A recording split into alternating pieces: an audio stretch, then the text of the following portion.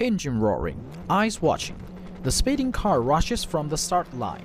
The speed racers try to better their opponents and finish their lap in the swiftest time.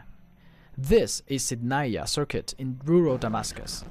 In Syria, car speeding was in its heyday before the crisis. This circuit held more than 10 events every year, but the practicalities of war meant it was almost abandoned altogether. It was only in 2015 that it began to creep back out of the shadows, and this was the first event on this circuit since the war began in earnest. The circuit, including both professional teams sponsored by companies and equipped with high-end gears, and amateurs. Noor Shahood was from one of the teams.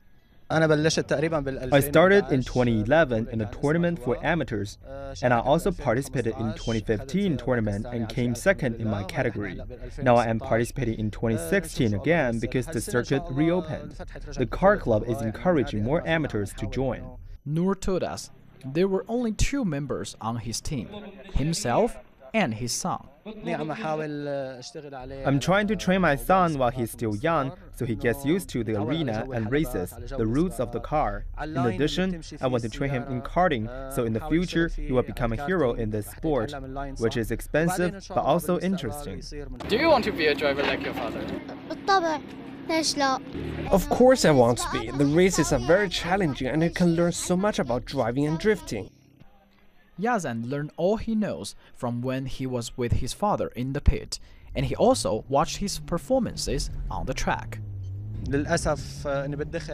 I saved all the years so I can participate in such races. I paid a lot for the upgrade of my car, and I feel it's our responsibility to participate as models for Syria.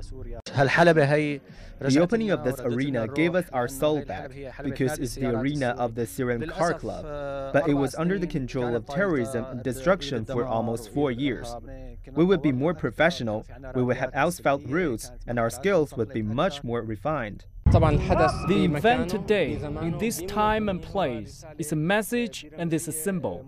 In this area, a special park was reopened, and 5-star tourism facilities are back with high occupation. And today, we reopen the car circuit. By this, Syria's youth are drawing a picture of strength and will to renovate and recreate. Yazan watched his father race on the reopened circuit. It is possible after the crisis that he could also be a professional speed racer, drifting and competing on the top asphalt route in Syria.